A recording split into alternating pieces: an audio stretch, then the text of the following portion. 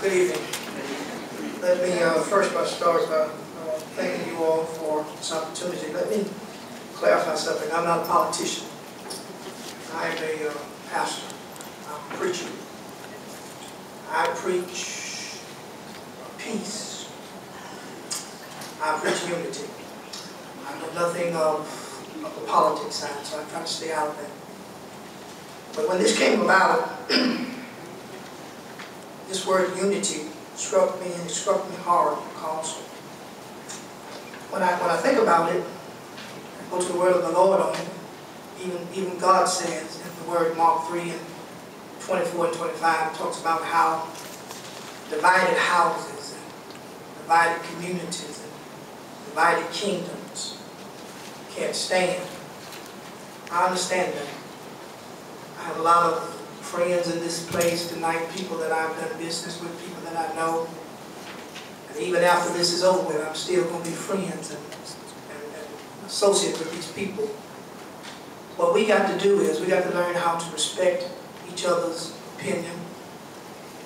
As Christians, we got to learn how to continue to love and to cherish each other.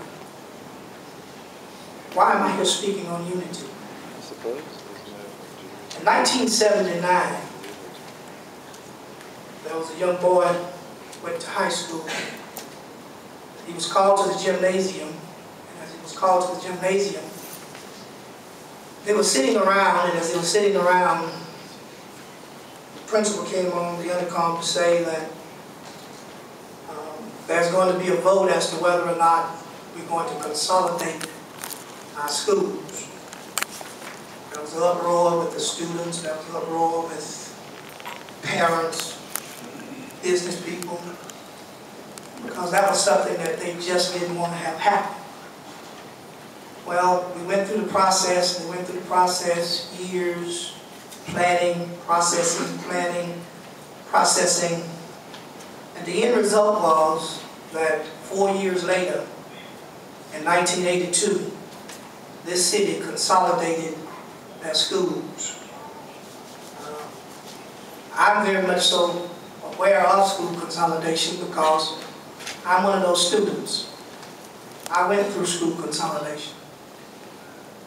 Vienna High School, Vienna Vikings. We had a rivalry against the Unification Blue Devils. We consolidated our school system. The first graduating class from Vienna was in 1982. Now that school is called Dooley County Bobcats. But I'm here to say, on the positive side for you, I know all of you got questions. I know all of you got concerns. But from the Christian side of you, for those that are non-Christian, from the compassionate of you, all I'm asking is, sit down and reason together, because the Bible tells us that we have to reason together. This is a hard pill to swallow,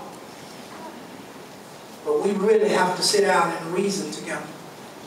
That's what the Word of God tells us. It compels us. So if anyone asks you, well, what side is he on? I've been through this. If I have to vote, I'm going to call one person out because I love it, and I know he loves me. Whether I vote yes or no, that ain't going to change a thing about that. That's not that. A lot of you in here who knows me, I know Wayne. We've done business together. When I vote yes for consolidation, that changes nothing.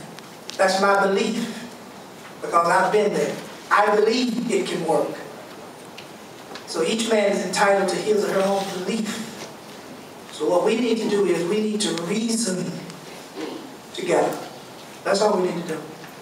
Reason together. That's all I leave, because I know this ain't a sermon. I can't preach if I had to, but this ain't the place.